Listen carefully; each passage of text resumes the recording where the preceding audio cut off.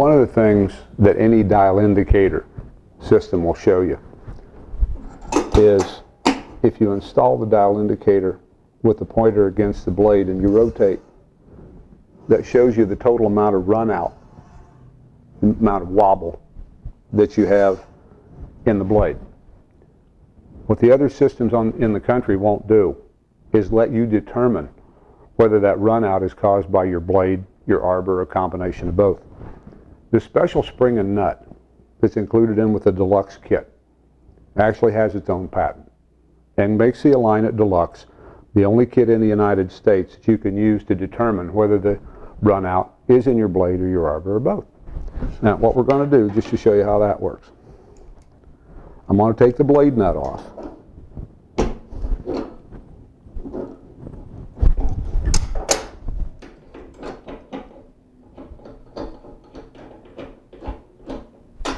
Okay. We're going to leave the washer on.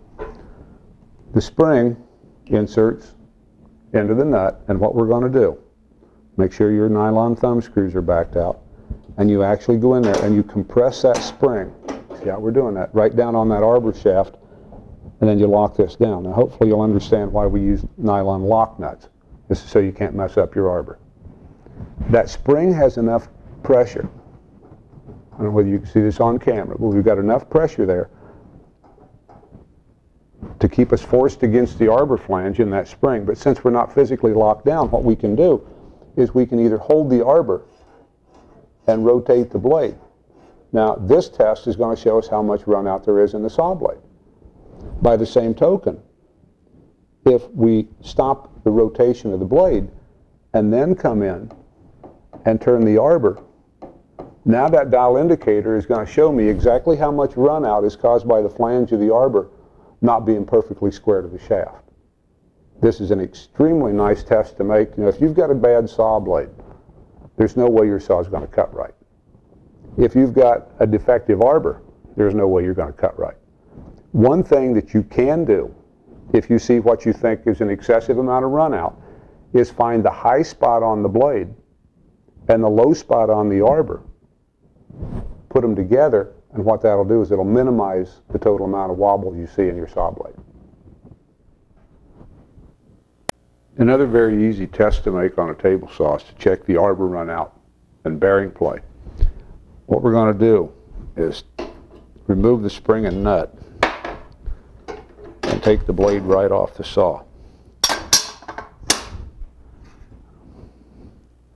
The radius end of the mounting bar allows us to pivot the indicator downward.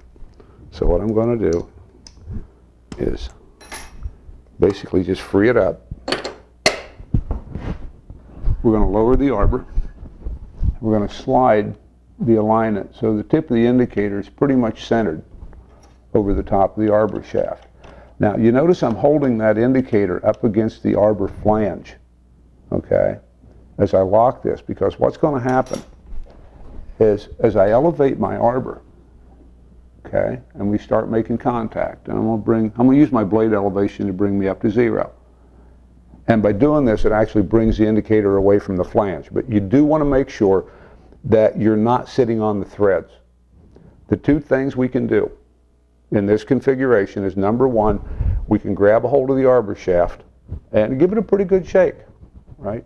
And on my dial indicator, I'm showing about 1/1000 and a half to 2/1000 maximum play, and that's with me tugging on it. That looks pretty good.